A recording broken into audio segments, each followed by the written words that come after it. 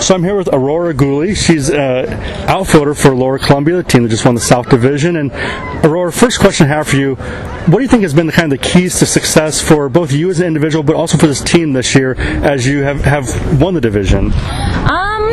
So I think what was key for us as a team is that we all have a really good bond. We're all friends. We all want the same thing, and we work hard every day. And the same as individually, I want to work hard for my team. So I think that's why we're so successful in the first. Awesome. And then, season's coming down to the very end, 2 regular season games left in tournament. What has been the most memorable part of this year for you? Memorable? Mainly, what I think I'll remember the most is that the friendships and being so successful, I don't know. Mainly the friendships, though. It's a lot of fun.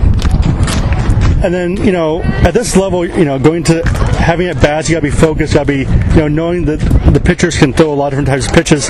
What is your mindset when you approach an at bat? Is there certain things you think about, or do you just try and kind of clear your mind?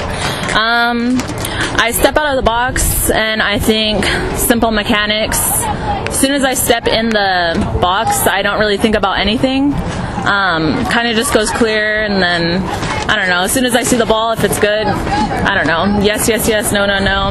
I don't know. Awesome.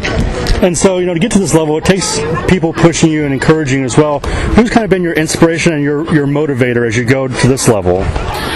My community back home has supported me through all my athletics, whether it's funding or my family helping me. I don't know. I have a lot of people back home cheering me on and supporting me. So it's always great when you have a community behind you and supporting like that. And then, looking at softball and baseball, they're both games that are based on routine, but also a little bit of superstition. Do you have any superstitions or routines that you just do before each game? I have the same routine every single time I bat. I don't think it's superstition, but I never step on the line. That's just kind of a thing that I've done since I was a little kid, and nothing else really than that.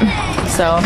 Awesome. And then, here you're at the college level. As you look around and you see little girls watching you, is there any advice you'd have for the next generation as they're trying to, make it to where you're at? Just keep putting in the work. If you could think it, you could really do it.